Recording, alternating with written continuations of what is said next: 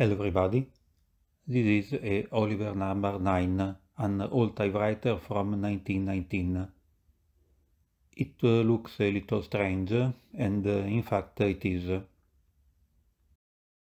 It was also called bat wings typewriter or elephant ears typewriter. It hasn't the classic typing bars, but an arc with the typing characters in the middle. When you press a button, the typing bars goes down and the mechanism moves the ribbon fork. I think the mechanism is very nice. It's a typewriter with the direction of the typing bar on the down. It means the typing bar strikes the roller from above. This allows the typist to see what he is writing. In fact, this is one of the first typewriters allowing the text to remain visible at all times. In our times it is obvious to see what you write, but in those times usually typewriters didn't permit you to see what you wrote. So the Oliver was advertised as the standard visible writer. Here it says also it works in a whisper, but it don't seem so. The typing bar hit quite hard the roller. The typing bar are stored in two towers on the sides of the typewriter and become progressively larger as more were added. Since it's not possible to add much more typing bars, on every bar there are 3 characters and the keyboard is limited at 3 rows of buttons. Thanks to the fact that the typing bars hit the paper downward, helped by the gravity, the typing bars hit the paper with considerable force, making a clear impression. Also, the force you had to use to type was less than other typewriters of the period. It also has 2 handles. You can use it to move the typewriter, or if you want to do some exercises when you are tired of being sit working at the typewriter. The color is olive drab. It's a color usually used for military device. I don't know why they use this color, but I think this typewriter was used mainly for civil use, as far as I know. Maybe it was a pun between olive color and Oliver typewriter. Could be they found it fun. This is the back. It's the bell mechanism.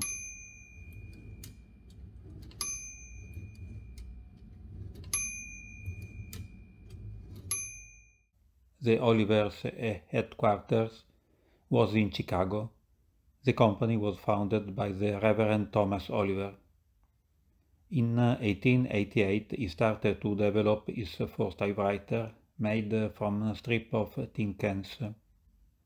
His goal was to write more legible sermons. Oliver started a sales network by encouraging customers to become local distributors. So the door-to-door sales and sales on credit were pushed. You see these announcements. Here it says to young men to take off the coat and go to work, to sell typewriters of course. You can become a Oliver local agent and earn a lot of money. Here they search salesmen.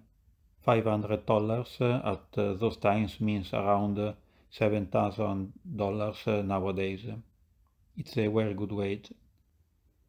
These are the more common spare parts for different Oliver typewriters.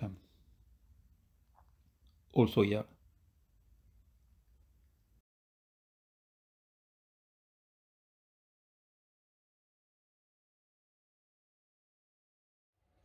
The keyboard has hexagonal buttons. This is a button for majuscules,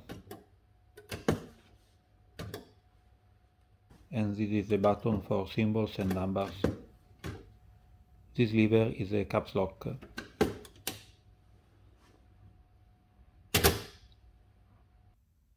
This, of course, is the tabulator. The backspace is here.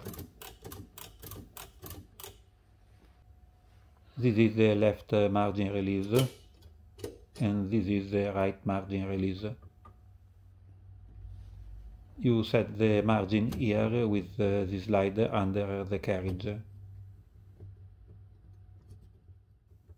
This is the ribbon fork with its complicated mechanism.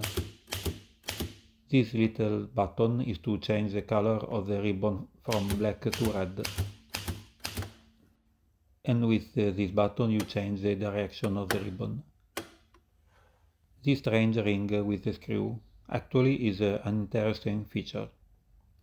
You can insert a pencil here, you fix with a screw, and you can draw lines both horizontally and vertically.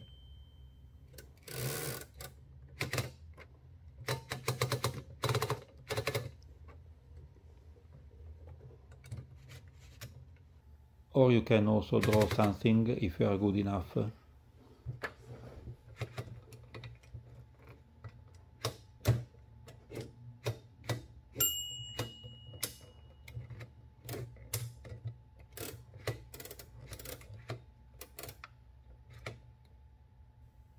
It's a car with square wheels. I invented it when I was a child. This knob is to move the carriage back and forth. The same on the other side, but it's a lever. I insert a sheet of paper.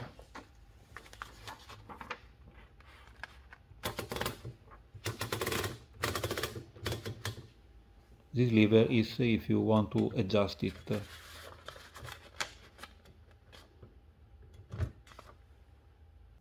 This wheel is to move the roller independently of the ratchet wheel notches, to make a correction, center the letters on the line, etc. Here you select the interline.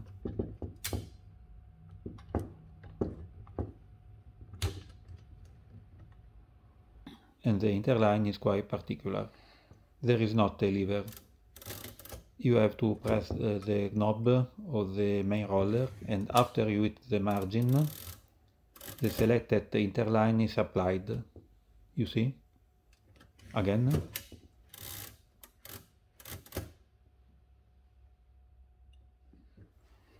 For sure it's not a very standard typewriter, but seeing something different from usual, like this typewriter, is always very nice. Thanks for watching.